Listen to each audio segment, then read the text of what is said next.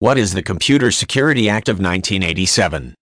The Computer Security Act of 1987 was enacted by the United States Congress in 1987 in an early attempt to establish standards for the security of the new generation of computers owned by the national government. Another objective of the act was to give legislative recognition to the idea that there exists a kind of information that didn't qualify as secret, yet deserved safeguarding on the nation's computer systems. Giving effect to that recognition by establishing security protocols and training to work with and safeguard it was the bulk of the Computer Security Act of 1987, as well as naming a single federal entity, the National Bureau of Standards, to oversee and coordinate these efforts throughout the federal government. In the early 1980s, what were then called personal computers were acknowledged as powerful tools, and the World Wide Web was still in its formative stages. But the full potential and vulnerabilities of computers had only been guessed at.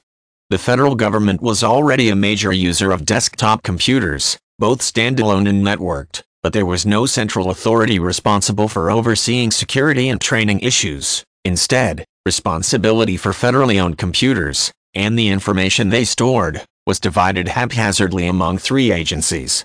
Setting computer security policy for the federal government was the responsibility of the Office of Management and Budget, and the Commerce Department had responsibility for setting processing and computing standards of computers purchased by the government.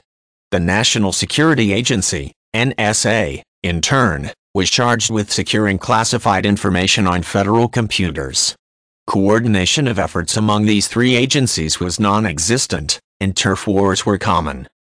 In 1984, President Ronald Reagan signed a directive that created a structure within which the NSA, Department of Defense, DoD, and the National Security Council had significant responsibilities in developing computer security standards, but their activities appeared to commingle civilian and defense matters, as well as jeopardize civilian access to government records.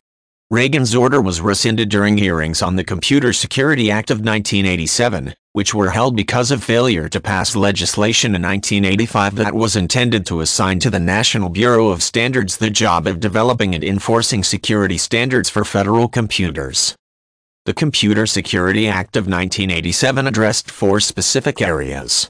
First, it established a new level of security classification, sensitive, which was given to information that should be safeguarded but didn't rise to the level of secret. Second, it required the development of uniform security policies and practices for federal computer systems that held sensitive material, as well as the identification of those systems.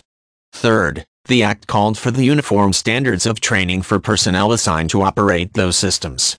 The Act finally assigned to the National Bureau of Standards the task of developing minimum acceptable standards for the security of all federal computers and computer systems, with the assistance of the NSA.